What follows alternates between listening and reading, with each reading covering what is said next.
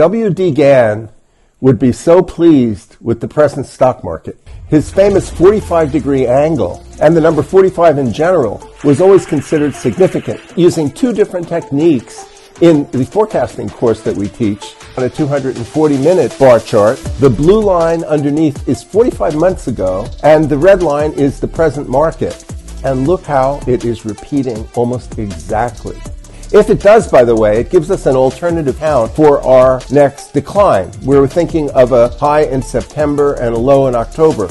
If that low turns out to be a decline but not a crash, then the next rally ending on November 27th, that would be the place it would happen when the 45-month cycle comes in. Here's a second view where you see the same pattern on a daily chart. The first rectangle happened 45 months ago.